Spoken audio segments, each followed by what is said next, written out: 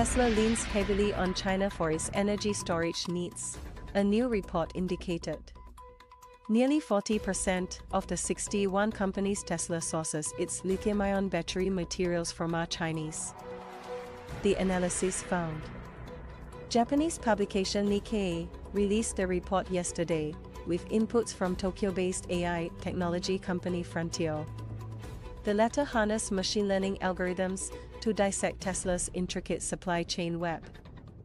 The two entities identified over 13,000 companies believed to be Tesla suppliers. Chile has 36% of global lithium reserves, while Chile and Australia combine for 80% of global EV battery material extraction.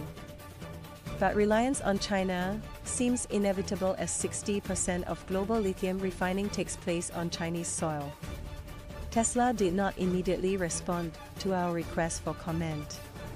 China's dominance further extends to specialized domains. Like non-ferrous metal smelting, 40% of the 42 companies engaged in the process are Chinese. The country also holds the top share for inorganic chemistry companies. 33% of the 102 companies specializing in inorganic chemistry are Chinese. As per the study, the Japanese publication further analyzed Tesla's reliance on China by rating its Chinese suppliers on a scale of 10, using the choke point score index methodology. Tesla supplier and lithium products manufacturer Ganfeng earned a choke point score of 6.8, while inorganic compounds producer Novaray scored 7.1. Zhejiang Huayu Cobalt scored 5. 7. As US-China trade relations simmer, reliance on imported materials could pose a risk for brands like Tesla.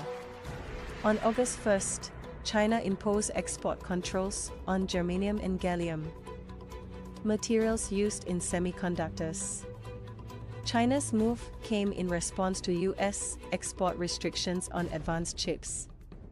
To mitigate the implications of the US-China trade war, Tesla has multiple battery manufacturing expansion plans in the pipeline. Panasonic will increase its battery production at Gigafactory Nevada by 10%. While efforts appear underway to build more packs at the Fremont factory,